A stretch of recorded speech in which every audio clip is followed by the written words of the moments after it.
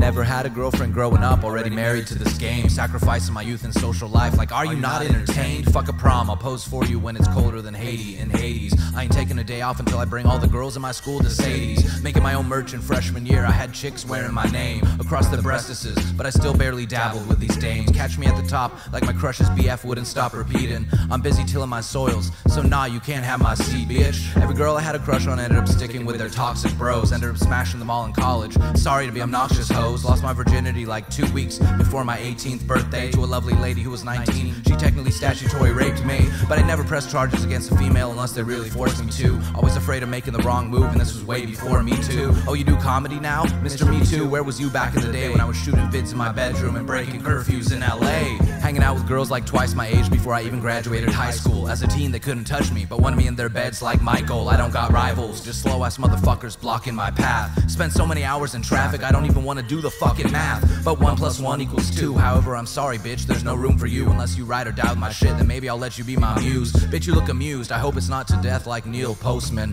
When it comes to being pounced by pussy, I've always got the most, man. Reverse psychology, they couldn't believe that I wasn't trying to hit it. A la Sodine, they on top of me like I'm telling them to quit it, but I still hit it like I was doing philanthropy for these hoes. Then right back to work, got these girlies saying, tell me when to go. Tell me when to go. Tell me when to go. Tell me when to go, you hoe. Tell me when to go. Tell me when to go. I'm in love with that man. His name is Dave.